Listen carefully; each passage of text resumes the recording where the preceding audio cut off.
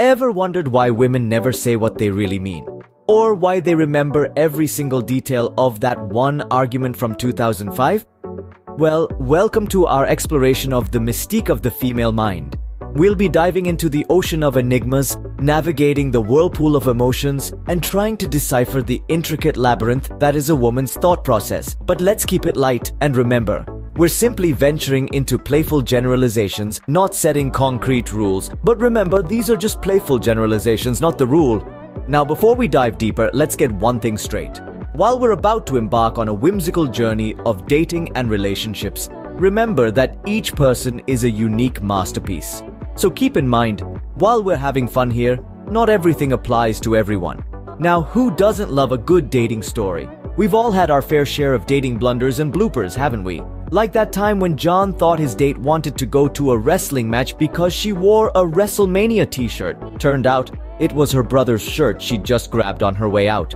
Or how about Sarah, who thought her date hated her cooking because he always ate so fast? Little did she know, he was just trying to impress her with his, healthy appetite.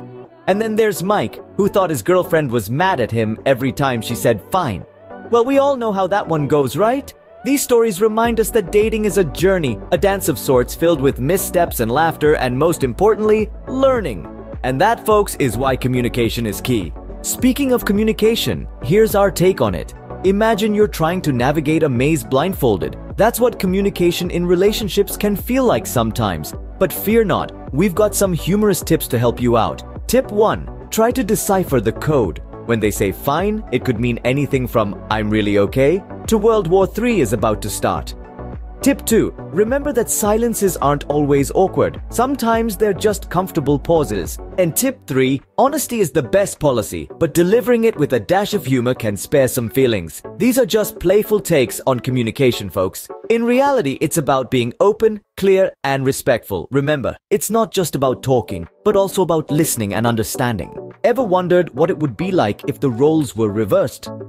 Now, let's take a playful dive into the world of what-ifs. Imagine a parallel universe where traditional gender roles are flipped on their heads. Picture the man waiting by the phone, nervously overanalyzing a text message, while the woman, engrossed in a game of football, barely notices her buzzing phone.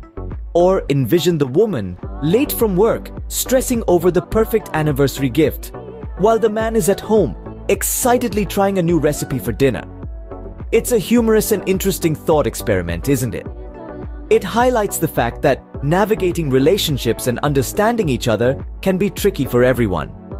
See, it's not as easy as it looks, is it?